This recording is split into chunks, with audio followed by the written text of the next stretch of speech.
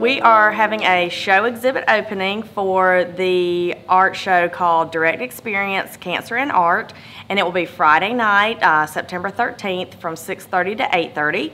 The public's invited to attend. We hope everybody will come out and support the Art Center and the artists. There are 14 different artists who are included, and it's a wide variety of different types of artwork, a lot of mixed media. There's jewelry and woodworking, and it will be a great show for the community to get to see a lot of different types of things.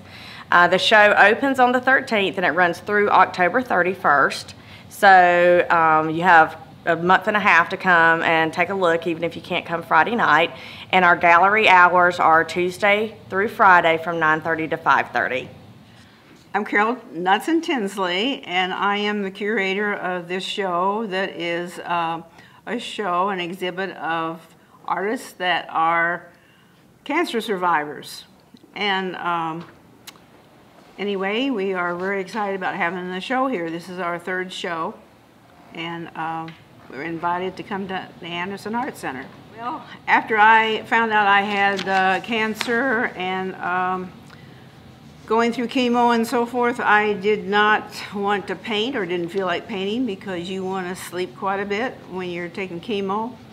And my friends, especially my art friends in Greenville, were concerned I wasn't painting, but you didn't feel like it for quite a while. So they were determined that they were going to try to help me get motivated to start painting again. And so they went upstairs to my studio and got a lot of supplies and brought them downstairs to, because I didn't go upstairs, they covered plastic on the table, dining room table, and on the floor, because I'm a little messy artist.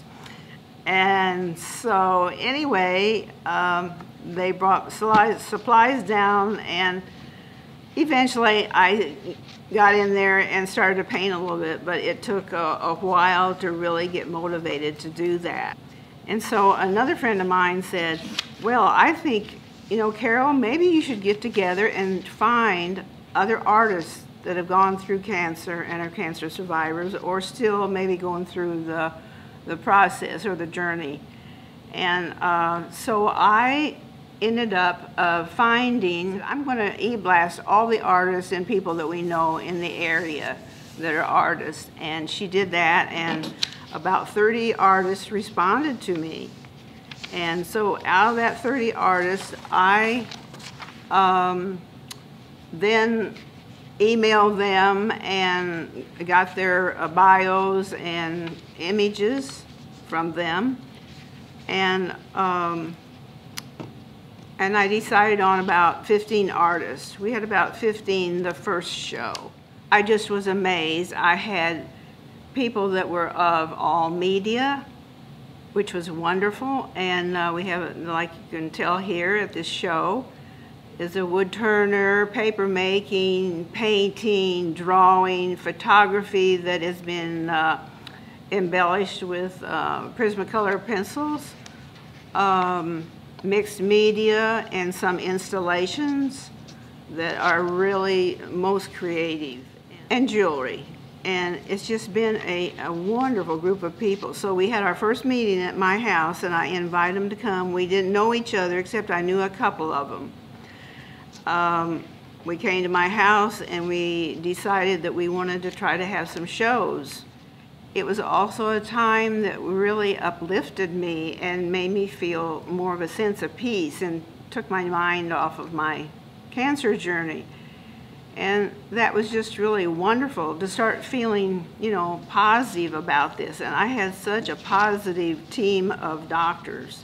There was no way I could not feel that I was going to get over this, and felt really positive about my situation.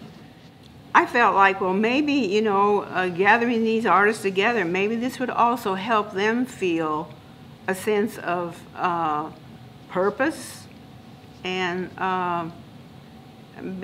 doing something meaningful for themselves and for others to see and share, because there's not anybody, I don't think, in this United States or the world that has not been touched by cancer, either with a relative, a very good friend, somebody in their family.